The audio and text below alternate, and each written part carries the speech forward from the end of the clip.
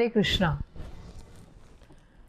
A lot of times when we are depressed, when we are disheartened, when we are disturbed, and it's something that becomes a pattern that goes on for a very long period of time, we are usually referred to a psychiatrist or a psychologist who can help us through counseling and talk therapy or through medication to help us overcome depression, bipolar disorder, attention deficit hyperactivity disorder, and so many different types of issues that we may have. Now, the question is, how much can a psychologist help us? How much can the psychotherapist help us? What are the limitations? And what are other healing modalities that we need to look at? Now, when we go to a psychologist or a psychotherapist, a lot of times it's talk therapy. They understand different behavioral patterns. They understand how, different patterns get seeped into us and how those create trouble for us and the people around us. So through talk therapy, they help us overcome the behavior patterns by helping us assess our internals, assessing our needs. What needs are we trying to satisfy through those behavioral patterns? Are those behavioral patterns important for us? Etc., etc. So yes, psychotherapy is a very well-defined science and it has a lot of different things set and it works. It helps us. But finally, what is needed even, the expectation that a psychotherapist has from you is that by this counseling session or through this healing session, you will be able to change your thought process from an irrational thought process to a rational thought process. So that is what a psychotherapist aims for. Now, there are certain things that psychotherapy misses is that they miss out the fact that sometimes when people have gone through a lot of trauma or they have been in those patterns or behavioral patterns for a very long time, it has created certain changes in the chemical, enzymic, at the chemical and enzymic level in their bodies, or at a chakra level in the body, or in Ayurvedic terms in the Vata, Pitta and Kapha of their body. So there are some vikritis that have developed, which is something psychotherapy cannot address. So therefore, some physical healing or physical addressing of those mental issues is also needed. Now, no matter how many healing modalities we do, of course, not to discount any one of them, if you're trying to heal yourself, you need to go through psychotherapy if you need to, or through pranic healing, or through yoga, or through an Ayurvedic doctor to help you balance yourself.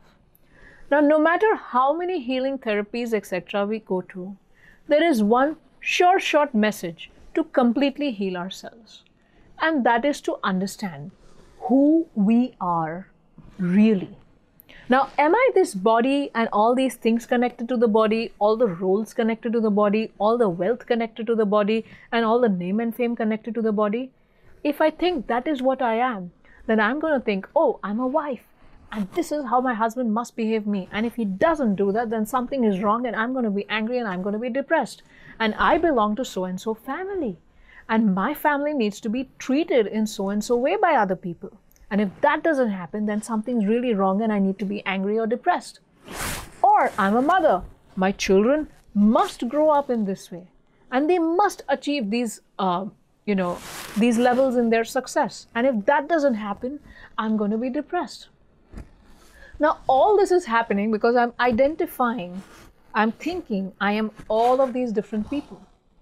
But the point is, when we come to spirituality, and whatever faith we may follow, but when we come to spirituality, the basic thing that is addressed in each one of those paths is who we are, who God is, and what is our relationship with Him. So when we understand that we are parts and parcels of God, and we are spiritual in nature, we have received these external identities because of the bodies we are living in.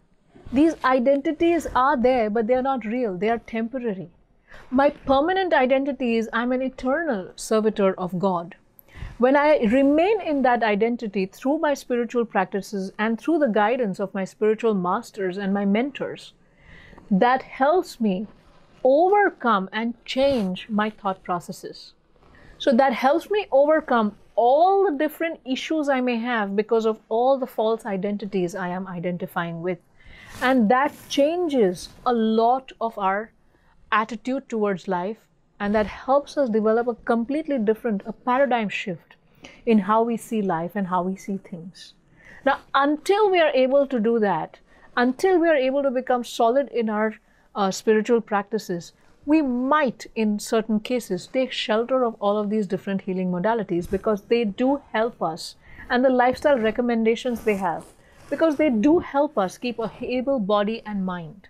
Because we need an able body and mind so that we can even think about these spiritual practices. But we cannot depend upon them forever, because sooner than later, we must grow in our spiritual practices and our understanding so that we can take full shelter of the spiritual path. When we do that, our thought processes have changed so much that there is no damage happening to our bodies or our minds because of our own thought processes. So please take shelter of some spiritual path as you go through these healing modalities, because it's the spiritual path that is finally going to help you overcome your own self. Hare Krishna.